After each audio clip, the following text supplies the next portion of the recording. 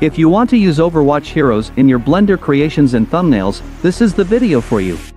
First, you are going to want to download Ioscene OWM from GitHub or the link in the description, then head over to the DataWatch Discord server and download the latest version of Data Tool from tool releases.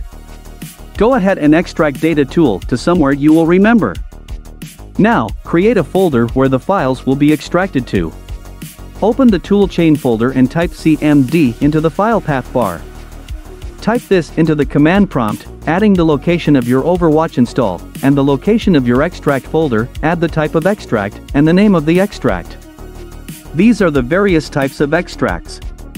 Unlocks, which extract all heroes, skins, intros, emotes, sprays, and icons. General, which extracts class unlocks. Maps, which extracts maps. And Hero Voice Better, which extracts voice lines. For example, I am going to extract the hero Illari with the Sundown skin, so this is what I will type. Datatool.exe, program files 86, Overwatch, as this is my Overwatch install, then extract unlocks, as I want to unlock a skin, then users, my username, OneDrive, desktop, new folder 2, as this is my extract folder. Then I will end it with Illari, skin equals Sundown, as this is the hero and skin I want. Make sure to pay attention to your own file paths and the quotation marks. Hit enter, and the program will do the work. I recommend to copy the command line and save it in notes to easily reference in the future. Now, I also want Illari's victory pose, stare down, so I will change skin to victory pose and specify the name. If you are having trouble, there are a list of things that you can do in the command prompt.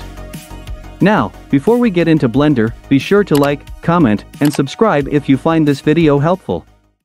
Open Blender and navigate to Edit, Preferences, Add-ons, and install the Ioscene OWM add-on. To import the skins and model, navigate to File, Import, Overtools, and find your extract folder. Click on Heroes, your hero's name, skins, Overwatch, the skin's name, and models.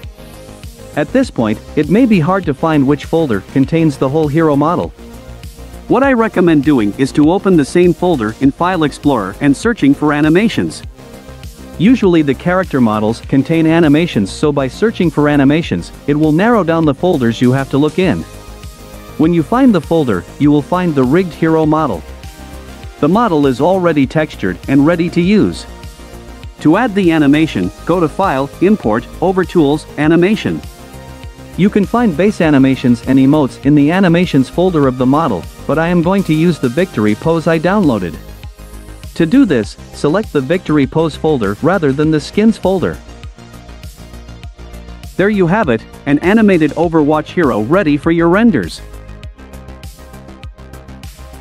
If you have any questions, please leave them in the comments. Thank you for watching this video.